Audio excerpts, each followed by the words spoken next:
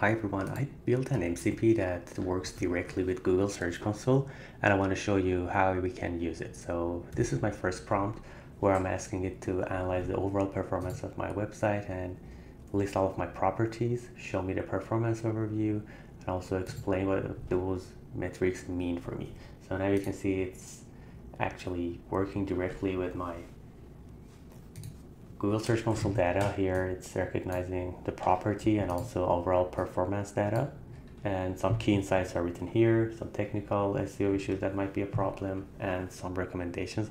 All of them are actually based on what it could extract from my Google Search Console data, and you can see here all of the clicks, information, keywords, queries exist here.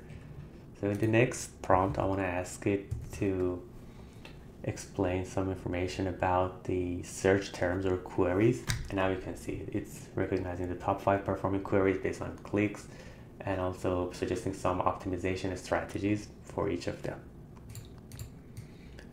Next prompt would be about technical SEO audits. So what I'm asking it here is to list my sitemaps. I know there will be a problem, it cannot get my sitemap actually, but then I'm asking it to inspect my home page, so it will inspect the URL and then inspect another page which is a top performer, and based on this information it will identify any technical SEO issues that I should address.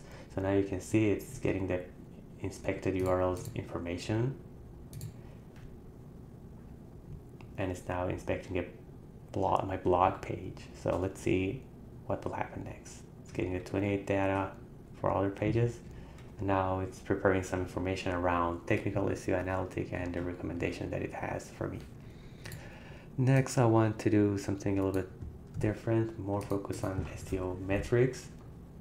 So now at this time we want to see search analytic for site based on the device performance. Now it gives me the desktop, mobile, and tablet information and impression, and then some recommendations for improving mobile performance.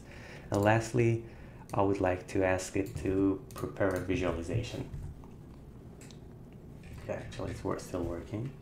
And now I'm asking it to visualize the data, get the information from the last 28 days, and then it will visualize it in a way that I'm asking it in the prompt. So let's take a look. As you can see, it's interacting with my Google Search Console API, getting all of the information that I requested. Now it will start generating the code for it. Okay, the visualization is ready, and as you can see we have some good information for the last 28 days. It's showing me the daily trend of clicks and impressions very well, and then the top 5 performing queries, some information about clicks by devices, my top 5 performance, and also some analysis and recommendations. For example, desktop is doing like this, and then what is happening with this other pages and some recommendations, and then it's clearly telling me that the mobile optimization is urgent for this website. Okay, these are just some of the things that Claude could do using my MCP server, and as you can see, even we have this SEO performance analysis as well. There are lots of other things that we should be able to do with GSE API, and MCP is